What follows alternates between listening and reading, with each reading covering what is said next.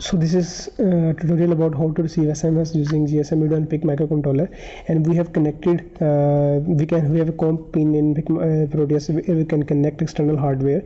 So through this COM pin we can connect external hardware, and these are virtual terminals we are using. One virtual terminal we are using to check sending commands, and one we are using to check receive commands. And this is PIC18F452 microcontroller, and this is a GSM module we are using, and this is USB to TTL converter, and we have connected GSM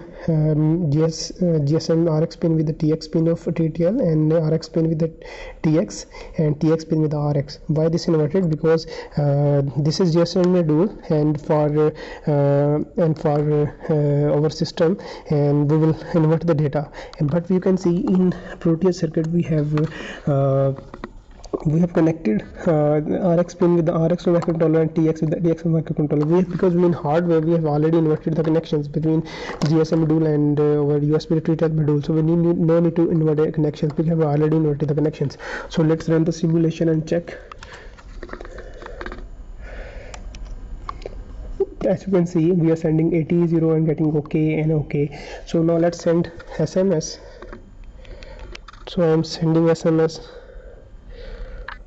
to GSM module.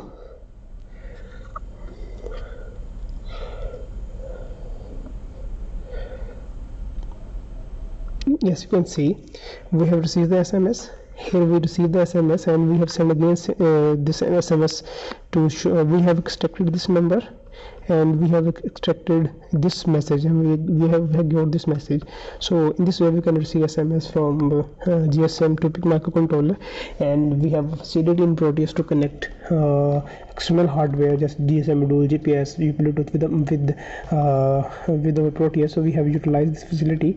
So this is all about receiving SMS using GSM module and PIC microcontroller.